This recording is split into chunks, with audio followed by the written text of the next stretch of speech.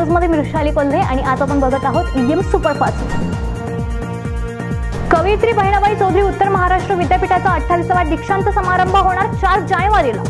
विद्यापीठाच्या दीक्षांत सभागृहात सकाळी 10 वाजता होणार हा 2020चा दीक्षांत समारंभ। विद्यापीठाचे कुलगुरू डॉक्टर पी.बी. पाटील असतील या समारंभाच्या अध्यक्षस्थानी। भुसावळ नगरपालिकेची सर्वसाधारण सभा गेल्या 3 महिन्यांपासून रखडली असल्याने विकास कामांना लागला आहे ब्रेक। शासन निर्देशनानुसार दर महिन्याला सभा होणं अपेक्षित असून 3-3 महिने सभाच न होणे ही निष्क्रियता असल्याचे बोललं जात आहे नागरिकांमध्ये।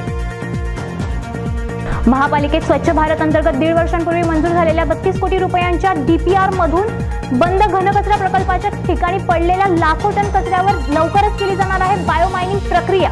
यासाठी ग्लोबल वेस्ट मॅनेजमेंट या मक्तेदार कंपनीने पाहणी केली असून 8 दिवसात बायोमायनिंग प्रक्रिया सुरू होणार असल्याची माहिती दिली आहे उपायुक्त मिनिथान दंडवते यांनी।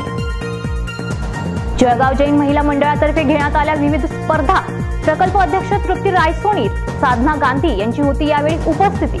मंडळाच्या अध्यक्षा संध्या फुलपगार, उपाध्यक्षा कल्पना कटारिया, ललिता श्रीशिमाळ, सपना छोरिया यांनी घेतले स्पर्धांसाठी परिश्रम। सेंट टेरेसा स्कूलमध्ये रविवारी झाले महारक्तदान शिबिर।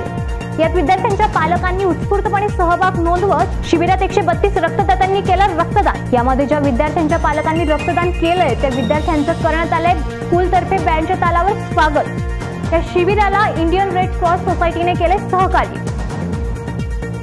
महापालिकेच्या स्वच्छतेच्या वॉटरगेज कंपनीच्या नाकर्तेपणामुळे बोजवारा वाजलेला असून कामगारांचे पगार या कंपनीने थकवल्याने आज या कर्मचाऱ्यांनी स्वच्छतेच्या रिक्षा रोखत पुकारला आहे एल्गार। आमचा 3.5 महिन्यांचा पगार दिल्याशिवाय शहर सफाईचा रिक्षा बाहेर पडू देणार नाही असं या सफाई कर्मचाऱ्यांनी घेतलाय पावित्रा। वॉटरगेजच्या नाकर्तेपणामुळे जळगाव शहर धरले गेले वेखीस।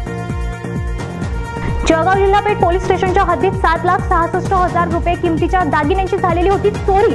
या प्रकरणाचा तपास करून चोरट्यांचा छडा लावत हा मुद्देमाल मिळवला होता परत। आज अप्पर पोलीस अधीक्षक भाग्यश्री नवटके यांच्या हस्ते हे 7,66,000चा एवज डॉक्टर मेहते यांना करण्यात आले परत। यावेळी अप्पर पोलीस अधीक्षक भाग्यश्री नवटके यांनी या तपास टीमचं अभिनंदन केलंय। यासाठी जिल्हा पेठचे पोलीस निरीक्षक अकबर पटेल, पोलीस तुषार जावरे, शेखर जोशी, फिरोज तळवी, अजित पाटील, संजय जाधव, छगन तायडे, जाधव, अविनाश, हेमंत तायडे यांनी वरिष्ठांच्या मार्गदर्शनात केलाय हा तपास।